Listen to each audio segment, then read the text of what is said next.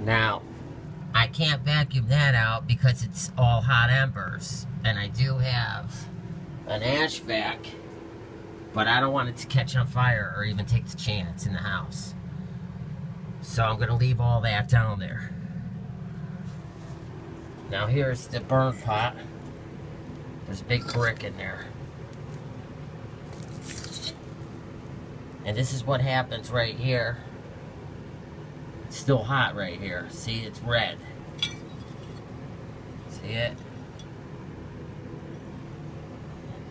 It's unburned pellets. They're still burning and they stick to the side. And this is all going to be carbon and you're going to have to scrape off. And the air holes are totally blocked. So I'm going to bring this to the guy and show him, because he doesn't understand what I'm talking about. When that's a clinker, the brick in there gets really hard. It's still smoking. When I got this, I gave it good reviews, but I built the revised piece 2 weeks after I had this. Alright.